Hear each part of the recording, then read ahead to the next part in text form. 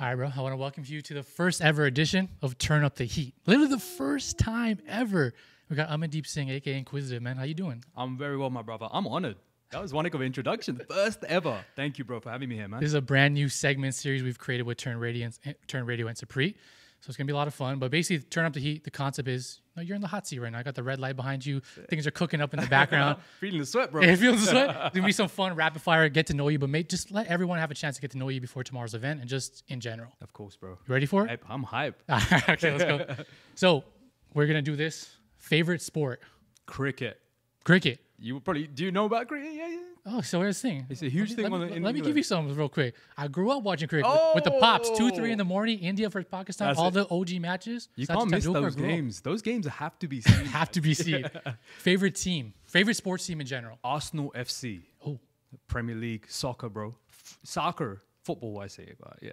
You did some cool stuff with Arsenal, which we'll talk about in a little bit too. Yeah. Favorite movie? Gladiator. Oh, throwback. Russell Crowe throwback. Russell Crowe, man. One of the greatest films of all time, man. And I'm a huge Bruce Lee fan, so each Bruce Lee movie, yeah. Okay, favorite Marvel character? I can't do this, bro, because you know why? I'm a huge Batman fan. I feel sad, man. You know why I asked you this? I feel bad. I saw the Warner Bros. Stuff in the lab, and I was like, yo, I got to throw this to him to see. So then how about this? Is it Batman then? We'll just say superhero. Batman, man. Batman, okay. For sure. How about go-to meal? Nando's. Listen, Nando's is a religion in London, man. But if not that, my wife say I got to say her cooking. So Okay. What's the dish she cooks that's the go-to? Oh man, chicken and rice, man. That's Classic chicken and rice. The one. She's here, yeah. I went to London like 4 years ago, first time ever. The first meal they took us to, you know what it was? Nando's, bro. How was the experience? How was the experience? So Nando's is fire. I mean, I generally love chicken anyway, but Nando's there hit different than the one we have. Please, oh my God, I'm glad you said that because we've been everywhere. London's Nando's is the one, man. So, that's like the OG one. Okay, if you could have one superpower, what would it be? Flying, man. Flying would be awesome. Like just being like a bird in it, like check it out. That'd be fire, man. Go wherever you want, anytime you want. That's it. Morning or night? When are you most creative? Oh, I'm a child of the night, man. Because everyone's asleep, all the best ideas are there to grab, man. Yeah, that's how it is, huh? Honestly, I'm just like a child of the night. I'm heavily inspired by seeing the moon, the stars, and it's the best way. I've never looked any other way to do it. I actually cannot paint in the day. I've tried so many times creative blocks, I can't do it. Really? So you're a night owl, basically? Yeah, you'll see a lot of my artwork always has a moon in it, and every time you see a moon in my artwork, it's because I painted it at night. That's a dope little detail. Maybe people don't know about that, but it happened right here. Okay, we talk about that. I see you rocking OVO a lot. Got the Fear of God on today. What's the go-to brand for you? You got a fire fit. You're gonna go out. Hey, we're going out later tonight. What are you rocking? Big up Virgil, man. Off-white for sure, man. I'm a big Supreme guy as well, but Off-white, Virgil's collection of Off-white though. No disrespect now, but yeah, man. Off-white's the one. From day dot, I've always supported that, man. Yeah. He's the OG. Yeah. What person or company would be your dream collaboration? J. Cole, man. Ooh. J. Cole. Okay. He's aware of my work. He's tweeted me before. He's seen it when I did the Forest Hills Drive artwork. But J. Cole, for me, would be the guy, man. Dang, okay, that's a big one. So, wait, can I just say this collaboration, actually? Oh! Well, shoot. Pop this up. This will have to be the clip that we use for tomorrow, What is your biggest fear? In a plane crashing. That for me, I could be buried alive. I could be underwater. I can figure it out. Being in a plane and not being able to control it. Because you can't do anything. But there you go. I just started watching this show called Yellow Jackets. Okay. I know you heard about it. Yeah. So in the second episode, it's all about a plane crash. Man, the fears were hitting me in the bed. I was like, my hands are sweaty. And I'm like, oh, man. I can't. Because I know I'm not in control, right? I'm not in control of it. So, yeah. You just sit there. Oh, but shudders already. Okay, so you said something before we started the interview. Honestly, I don't even know what you said. But teach me a word of London slang. Oh, bro. Okay, so you don't watch Top Boy, bro? Okay, so I know I'm guilty of this. And so many of my friends watch Top Boy. Okay. And I've seen them transform into what I believe are the characters on Top Boy. So that's why I'm nervous to watch it. Because I don't know if I should transform. Okay. So I'm from East London, right? In East London, you don't say your T's. So, for example, you saw a pretty girl on Saturday. Say it. You saw a pretty girl on Saturday, but you don't say your T's. So say that, So bro. you saw a Pretty girl. pretty girl. On Saturday. Saturday. That's sick. Some of the I guess the slang and the languages you guys use. Yeah. They just sound so dope, bro. Yeah. I feel like people tell you that often. But yeah, no, bro. When I'm with you right now doing this collaboration, right? But like, bro, when I'm with my boys, we're like talking like this, like, you want to go get down one times here? Like, they're like, whoa. Everyone, like my brother-in-law and someone's with us, like, what did he say? And like, we're just instantly like that, isn't it? I love that. So you also have a husky named Banksy. Oh yeah, right? Is it boy. true that dogs are man's best friend? Listen, man. Listen, without a doubt. And they're awesome for creative blocks, man. Like, just one, like, block walk with him, and that's it. I figured my idea out. I know what I want, man. And Huskies especially, man. Energetic. So I miss him, man. I can't wait to see him. Sick dog. Husky's one of my favorite. Yeah. You kind of answered this question already, but I'm asking anyway and switch it. If you could collab with any artist, but we'll say, I was going to say dead or alive. So how about that has passed away? Oh, man. Who would you pick to work with? Man, even a conversation with Bruce Lee, man. Just a conversation. But like I said, I'm inspired by like artists that people may not know. Like, I'm a children's illustrator by heart, actually. So there's a couple of illustrators that I would love to like even the old classic Quentin Blake's, Roald Dahls, like all these, like I've grown up watching, right? That's like sick. Charlie and the Chocolate Factory, like having been in a room with them and having a conversation. That's my. I could see you whipping up some crazy art if you did that. Listen. I can't say too much on this, but there's lots happening in 2024. Man. Okay, that's great. I like to hear that, bro. What's the most played song on your playlist right now? Okay, so a lot of people know this. So when I paint to music only, because I feel sometimes when I'm painting to lyrics, it dictates what I do. You might hear Lil Wayne saying the word hate and you're painting red. You don't realize you picked up red. You might hear Drake say the word cold and you're picking up blue. So I can't paint to lyrics. I paint to electro music. So my favorite DJ in the world is Paul Van Dyke. Yeah, he's OG. Legendary DJ. My favorite song is Reflections. That's the most played. That's so dope. My wife can't handle it, but I can. So she's like, change that. She's tired of it. Yeah. But that's my most played song. That and J. Cole, Love Yours. Love Yours is a bad boy track. Yo, Love Yours is one of the best songs ever, bro. Tap, man. Yeah, of course. That's sick. I'm going to ask you about that in a second. I just saw the Bruce Lee. I just peeped the Bruce Lee one too. Yeah. So that was fun, rapid fire. We're going to move into the second segment. A little bit deeper, but same concept. For real? Name a place you love to showcase your art. Somewhere you haven't before. And it doesn't have to be a city. Could be any place. All right, bro. Look, I would love to go to India. India's my biggest fan base. I've got much love from India, but obviously, like, when it's right to go there, I'll go there. When it's the right time, man. But yeah, that is dope. And bro, man, that's the roots. That's the culture, man. You know what I mean? I've got so much love for India, man. So, yeah, I would love to go there at some point again. I've been before. If it's possible, can you name your favorite piece of art that you've created to date? Might be tough. That's like picking one of my children, right? But I know the ones that made me feel really confident, and I was having a conversation with the team about this. Like, one's called King Without a Crown, because that was the first time it was like a sick contemporary piece of art that's not seen before. Like, we're so used to seeing the gurus in a certain way, like just being very like heroic and warrior-like. I flipped it. I was like, I'm gonna do something that's gonna be more deeper, like splashes and colors, but each thing represents an element or a highlight of something. And that's one of the reasons my name is Inkquisitive, because I want people to pose questions on why I have done what I have. And that's the one that's given me a lot of recognition, man. I actually didn't know that. So that for me, that was dope to hear as a fan of the art. I appreciate that. That was really sick. So building off that, who's your biggest inspiration? My dad. Okay. My dad is my life. I picked up art because of him. He's a calligrapher. He used to work for the Indian High Commission, but he used to do calligraphy for the royal family. Princess Diana, King Charles, everything. So as a child, I used to copy him. And it's because of him. And again, it's a taboo subject, man. The arts in the South Asian community. But he's always cheered me on. And God bless my mom as well. But like, yeah, like, he's my big inspiration. That's a dope story, bro. Yeah, man. So it's literally like, it's all in the heritage. Yeah. Passing down. 100%. And it's going to carry on. That's amazing. What's been your biggest regret to date? Honestly, the first 2-3 years of doing what I do as Inkquisitive, no belief in myself, man. No belief. I ain't going to make it. Even my mom forced me to become this artist. And I wish there was more like there's so many opportunities I turned down because I didn't want to be this. I didn't believe in myself, man. Simply that. And it's cliche to say it, man, but you really don't. You start off with a name. Who's going to like the word Inquisitive? No one's going to say that. 13 years on, we're sitting in Edmonton, like. And people know the name. Mad. Yeah, it's crazy, right? If you could pick one emotion that's most captured in your art, what would you say that is? Mystery, man. I love to deepen the mystery in my work. I love to have the ideas that come out to my artwork aren't the ones that are sitting in the middle of my brain. It's the ones that are in the corner of my mind. Those are the ones I want to put forward, because I love people questioning, and I live for reactions and emotions.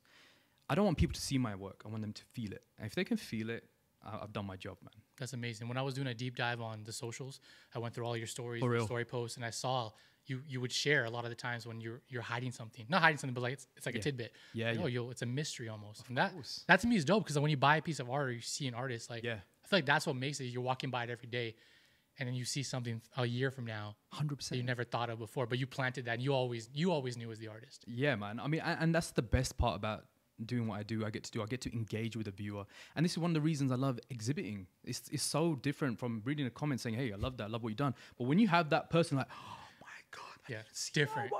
I live for it. I live for it. What is the best piece of advice you've ever gotten?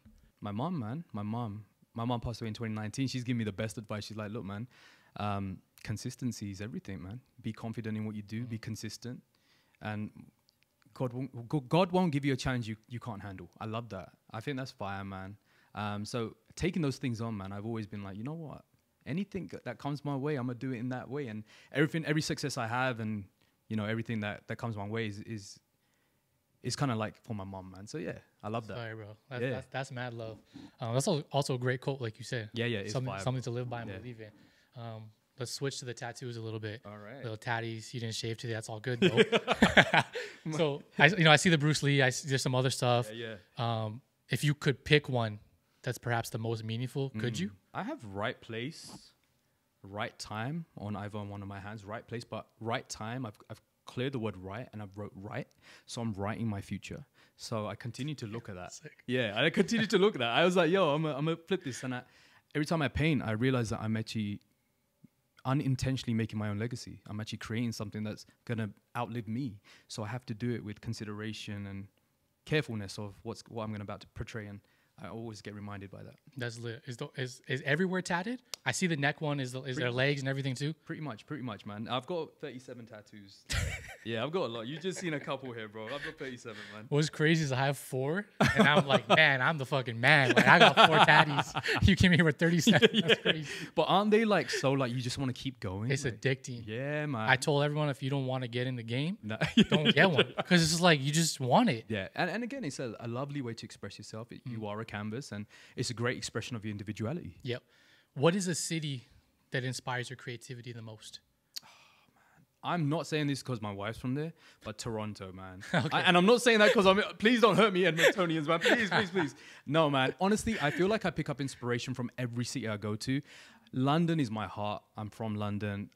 I've seen and been inspired by the history of London, the small alleyways, the streets, the chicken shops on the corner. Everything inspires me about London, man. So London is it, but Toronto I have a special place for because it's the first place I exhibited ever. And that's when I realized, yo, man, there's actually people that appreciate my work. So I've got a very soft spot for it, man. I like that. Yeah. Toronto also has fire food. It does. Anyways, Apple, YouTube, Netflix, Disney, Warner's, hundreds of others, right? But if we just talk about those top brands that probably so many people want to achieve and have a chance to work for, what does it actually feel like for you, bro? I saw the stories, I see the emotion, but what does it actually feel like? You know what? Honestly, man, even you saying that to me now, I'm like, oh my God, that actually happened. Like, honestly, I'm just the kid from East London, bro. I always say it. And as much as my dad will probably be like, don't say that, you're like a professional artist. I'm not. I'm just the kid from East London with a dream who loves to paint. I'm passionate about what I do. It's incredible. And, bro, I think for me, any success I get in life isn't for me. I wear a turban, bro. I'm representing the community. So if I make it, we all make it, man. And for me, it's always been that and always will be that. So I'm happy with other people getting the compliments, being like, yo, that's wicked, man, seeing a Punjabi boy doing it. And those compliments I'm cool with. But for me, bro, I still can't acknowledge or even, I just get overwhelmed by it, bro. So I'm proud, man. I am proud. Big ups, bro. Just keep Yeah, building. man. That's all you can do. Keep building, right? Keep pushing the culture forward. Of course. If you weren't an artist, what profession would you Oh, be? bro, man, listen, I wanted to be a pilot when I was a kid. I was What's dedicated. your fear? Yes, exactly. Isn't that funny? I was just going to make that point. My biggest fear is like flying now, and I hate it. I've caught so many flights now, man, but I wanted to be a pilot. Man, that was what I wanted to do. But I don't know, bro. I think I'd still be in the arts, maybe like curating exhibitions or something. I love the idea of putting something together. So I'm sure I'd still be in the creative industry in some sense, man. I love it. Mental health is obviously a big part of everything that we do and every industry. Of course. For creative blocks, how do you overcome that? Do you know what, bro? I don't think you can, man. I just think it's a part of the process. I've tried like I deliberately tell myself that it's a part of the thing. It's a part of the package. It's a part of why you're creating. But if I was to do something, is just get away from it. Just get away from what you do. And I'm glad you touched up on mental health, because that's really important, man. You know, real people share emotions. It's okay to do that. But for me, like I said earlier on, you know, taking the dog for a walk, man, going for a drive, you know, just doing anything but like trying to hack at an idea. Because, bro, there's sometimes I spend 20, 30 hours on a piece. And by the end of it, I'm like, nah, this ain't it. And just put it away. That's but crazy. I never throw my artwork away, because come 4 or 5 weeks in time, I might get reminded that I did that, and I'll be like, oh, I'm inspired by that. So it comes and serves its purpose when it's meant to. So I don't see it as a creative block. I just feel like it's not right for now. Yeah, that's crazy. Couple more. Yeah, How do you hope your art impacts the next generation? Oh, man. In the South Asian community, bro, I just want people to realize it's not a taboo subject, man. Like, I still get my uncles, are you still doing that doodling thing you do? Bro, they're so ignorant to it, right? They're so like narrow-minded that it's a dude. Yeah, man. They got no time to go check out what Inkquisitive is and what it's doing, but you're still doing that doodling thing you do, that the drawing thing. And it's just mad, innit, that that's still there. And then you get the messages from parents like, yo, I'm putting my kid into like the arts right now because of you. And I'm not no role model. I'm not trying to be a role model, but I'm glad to pave the way for South Asian artists to see that, oh, there's a guy, he's got a turban on and he's killing it. Looks just like me, exactly. Bro, and that's what I'm trying to do, man. I don't think I have a specific purpose in my life. I want people to be celebrated, not just me. You know, there's so many South Asian artists killing it right now. Isn't that incredible? Like, and I love it. I want to be part of that, man. I love that. We're gonna go into our last segment. 3 questions, might be a little bit deeper, maybe they won't. I'm down for it, bro. Tell me something no one knows about you. I cry often. That's a deep one, bro. I cry often. That's deep. Yeah, man, because real men share emotions, man. I feel like sometimes when I'm quite into my artwork, I shed a tear, man. I shed a tear because there's no point of painting if you're not putting feeling and heart into it, right? And when I paint, I want people to do that. Like sometimes, you know, I could be thinking about my mom, or I could be thinking about a certain, like recently there's coverage of someone who's passed away or got killed, or I serve that. My art is to serve injustices, and I do that. And sometimes I'm so deep into it. I find myself crying. So not many people know that, and kind of have to be like, yeah, Dad, what'd you say? Yeah, I'm good, man. So it's true, man. And again, I don't question it. It's part of the process, and I'm very raw like that. I just want to give you big ups because obviously, you know, within our community, two hard things for men to talk about: mental health, yeah, man, and any type of emotion at all on camera. So big ups to you for actually wanting to share that. Of course. What's the ultimate message that you want to convey through your art to anyone in the world that's seen your stuff? What do you want them to understand and feel and know? I think just being open-minded, man. If it's with my artwork specifically, yeah, man. Like, being open-minded towards certain things. I feel like another thing with my artwork is, bro, because it's so questionable, you can't see it with a narrow mind, man. You got to understand the artist's journey and not just the artwork. For example, I could paint something today and it might not sit well with someone, and someone might change the narrative of it, but they'll forget to see all the other things I'm serving and the kind of art I do, which is to empower people, serve to those injustices that aren't being like getting on the platform of the news and stuff. So I just want people to be a bit more open-minded with my work and understand the journey of the artist and not just the art. Deep. Profound, bro. I'm telling you, you gotta start doing voiceovers. I'm ready, bro. I'm telling you. Okay, last question. You kind of teased it a little bit. Are you able to share maybe any type of teaser, any upcoming collaboration, anything into 2024 that the fans can look forward to for you? Oh, man. I mean, it's only right to say it because my guy's all dressed dapper right now. There's a couple of clothing things happening, man. Okay. Let's just say that much. Yeah, I really can't say too much. Man, I'm excited to be working on some really big projects with some big brands. Fingers crossed. And I'm just going to leave it like that because I'm going to put it out there in the universe and it might not happen. I'll be like, damn it, man. But no, expanding, but also books. Again, like I said earlier on, I'm a children's illustrator by heart. I'm working on some books, man. That's beautiful, bro. Yo, I appreciate you coming on, giving me basically 20 minutes of your time today. We're going to see you at the event tomorrow. It's going to be a lot of fun. First time in Edmonton? First time, bro, and won't be my last, man. It won't be. Bro, you said you come back to the studio, right? It won't be your last time. But, bro, that's what it is. I also want to congratulate you for this and also to say thank you for celebrating an artist because we're so used to doing YouTubers, musicians, rappers. The arts always get left behind. So big up to yourselves and big up to this, man. Appreciate you, man. Like I said, first ever episode of Turn Up the Heat. Lots more coming. Make sure y'all follow up and follow for more. Love.